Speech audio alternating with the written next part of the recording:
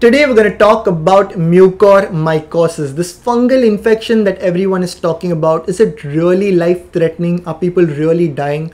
How is it really affecting? Which are the people that are more prone to develop this severe infection? What is the point of view of Ayurveda? Does Ayurveda really have something or anything for these kinds of infections? Is there a preventive measure? Is there a complete curative measure?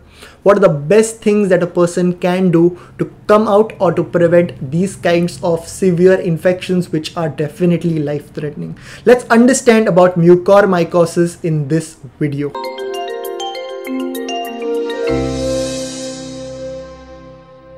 Namaste everyone, welcome back to Jyovis. Mucormycosis is a rare fungal infection. It is caused by a group of molds called as the mucormycosites. These are fungal spores, nothing else, the fungal spores, and these spores, they are present in the environment. Take an example, if the person inhales the spores, it is going to affect the lungs. It is going to go into the system and develop the possible symptoms. The symptoms, of course, it may lead to death as well. It is life-threatening. It is a severe condition. We must make sure that we have the knowledge of which are the people that are more prone to develop this infection, which people should be more careful. Those patients who are immunocompromised must be careful when it comes to these infections. The number one are those people who have uncontrolled diabetes. For diabetes, we always tell patients to follow the Ayurvedic protocol, follow strict diet, the intermittent fasting, or the diabetes diet, the lifestyle changes, and certain Ayurvedic anti-diabetic herbs to control the blood sugar level. Those patients with long-term medications of diabetes or uncontrolled diabetes, the immunity is compromised. Time to take action. We just don't require the information. From the information, we need understanding. From information, understanding, we need to take action to get the best results. So control the blood sugar level, very, very important. Moving on to the next aspect, it is those patients who are having a long-term medical condition, long-term drugs, long-term antibiotics, long-term injectables. Immunity is compromised. Those patients who are on steroids, those people who are having an autoimmune condition, the SLE, the systemic lupus erythematosus, the fungal infections, the psoriasis, eczema, the rheumatoid arthritis, the lichen planus, all these are autoimmune conditions. The immunity attacks the own body. So in such conditions, from the Western medicine, prednisolone and such steroids are used, which are immunosuppressant. They are needed. They are needed to save the person's life. They are useful. No doubt, they are very useful, they are needed, but they are immunosuppressant. To save the life of the person at that moment, it is definitely required. So these are immunosuppressant. On the other hand, certain anticoagulants, the blood thinners, the aspirin, warfarin, all these medications, long-term use, people are more prone to this fungal infection. Those with cancer or organ transplant, kidney transplant must be again very much careful.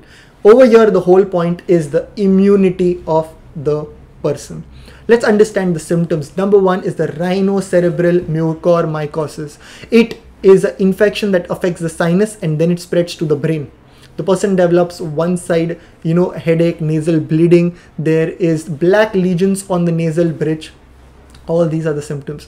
The second one is the pulmonary mucormycosis, most common type, affecting the lungs. Cough, cold, fever, all these are the symptoms. Third one is the cutaneous mucormycosis. Over here, affects the skin, bleeding, pain, itching, burning, all these are the symptoms. The fourth one, it is the gastrointestinal mucormycosis. Over here, the gastrointestinal bleeding or the stomach pain, all these are the symptoms. The fourth one is the disseminated mucormycosis. The patient who is having a long-term medical condition, already having condition, develops this. There may be mental status changes as well in these kinds of infections. We may not directly or immediately make out whether this is a normal symptom or mucormycosis. So diagnosis again, the investigations again, very, very important.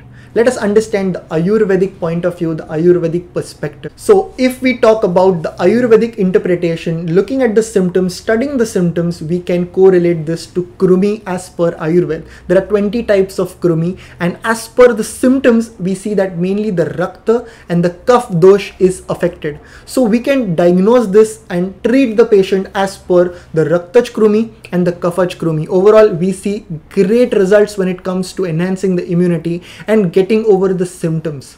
In Corona, we've seen that severe cases, serious patients in the hospital, emergency care centers, patients were allowed to take the Prana Rakshak Kada, the Madhav Rasayan, and all the potent medicines, and we've seen complete recovery with the Ayurvedic immunomodulators. Similarly, in mucormycosis as well, it's always best to take the first step ahead, to go with the preventive measures first. So over here, Krumigna Davaya, Krumigna Dravyas, the Raktach Krumi, the Kaphaj Krumi, these medications are required. Those that are having an action on the Kaph as well as on the Rakta. The Krumigna Karya Dravyas, Vidang is one of the best. There's Devdaru, there is Nimba, there's Karanj, there's Musta, Hinga, Palash. There are a wide range of Krumigna medications that are, enhancing the immunity. They are immunomodulators. They are eliminating the Krumi. They're great for the respiratory system as well. Pimpli is one of them. Pimpli works great for skin infections, fungal infections. It is Krumigna, as well as great for the respiratory system. One of the best immunomodulators, it is Guduchi. Guduchi, we have an entire video on this topic. The link to that video is in the description box. Guduchi, Giloy, Tinospora cordifolia, one of the best immunomodulator. Moving on to the next one, it is Vasa, which is also known as the Adulsa, the Vasa Avale, or several medications containing Vasa. Extremely great when it comes to mucormycosis. If we talk about the proprietary medicines, we would of course recommend a combination of either a Bronchomed, Activate India Bronchomed syrup with combination of Sora C Med syrup, which we've been using on several incurable fungal infections. You've seen the results all over the social media. A combination 2 to teaspoon twice, thrice a day as per the patient's, condition, or at least an Ayurvedic medicine for the healthy respiratory system. Medicine like the Activate India Bronchomed syrup, or certain medicines having herbs like the Tulsi, Adulsa, Tankan Bhasma. All these are needed when it comes to enhancing the immunity, and a healthy alternative which works great, which normalizes the function of the respiratory system, wherein no amount of discomfort, no amount of symptoms are seen, because this is a time where we cannot take any risk. Prevention is always better than cure. I hope you got the information on mucormycosis. This was all for now. Any doubts, any questions, let us know in the comment section below. Do like and share this video further. Until next time, from Jyovis and the team, look impressive, be progressive.